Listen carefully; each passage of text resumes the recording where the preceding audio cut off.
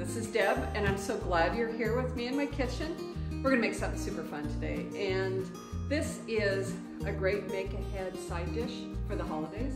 Do you love Cracker Barrel? I don't know, I love Cracker Barrel. And these are Cracker Barrel fried apples. So let me show you what we need.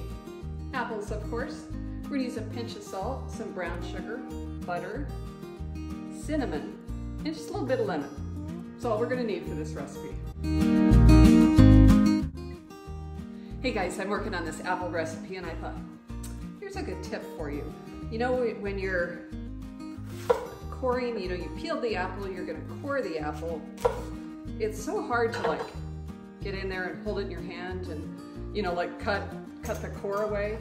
Here's what I do. I put it on its side and I just go in at an angle. Core's gone. It's easy. So rather than using a paring knife to core this, I'm always afraid I'm going to cut myself.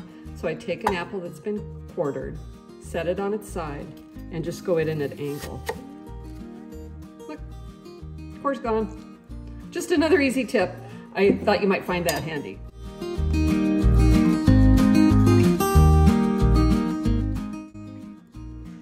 We've been chopping and slicing and coring and peeling apples. We're almost done, and I'm just cutting them just into little chunks. And I just thought I'd finish up here and show you the next step, which is super yummy. We're gonna take our lemon and slice it in half. We want these to stay fresh, and normally a lemon is, to keep them from browning, but this is gonna give it like a bright swish of freshness. So again, we're just squeezing that lemon over those diced apples. We're gonna save the leftover. We're gonna put it down the garbage disposal when we're done because it makes the house smell so fresh. Okay, so next, brown sugar.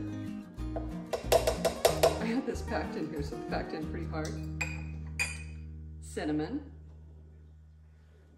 a pinch of salt, and we're just gonna mix this together, and then we're gonna fry the apples. We have our hot pan. It's very, very hot over the stove, and I'm gonna put butter in, and it's gonna sizzle right away. Yes. And then we have our apples and everything here. We're just gonna stir that all together really quick. And into the pot it goes. Oh, and we have a butter overboard situation.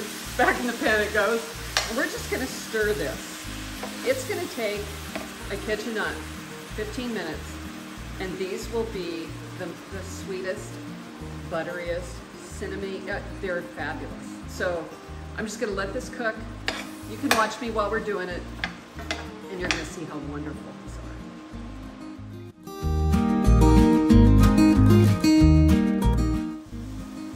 Hey guys, remember that lemon that we squeezed over the apples? We're gonna use that. We're not gonna throw that away. We're actually gonna throw it in our garbage disposal. Why? Because it freshens the garbage disposal. It's a great way to freshen the kitchen too. So just dump it in your garbage disposal, turn it on, leave it on for 30 seconds. Sounds like a long time, but just let it process. It's the best thing. It's great. I just had a thought while we're doing this. Double the recipe. Every time I make this, I double the recipe. It goes so quick. The apples are so cinnamony and delicious. You could even make it ahead now. It is the end of October, and it'd be perfect for Thanksgiving as a side dish. It would be, just freeze it. Perfect for Christmas. Freeze it. It freezes up to 2 months. And just that quick, the apples are done. Don't these look amazing? Let me tell you, they taste amazing too. I just happen to have a fork here. I'm gonna give them a quick try, but before I leave, I wanna make sure, please like and subscribe. I'd really appreciate that. Head over to TikTok and give that a follow. The full recipe is here, but if you want to see even more tips and tricks, head to the blog, bowlmeover.com. See you next time.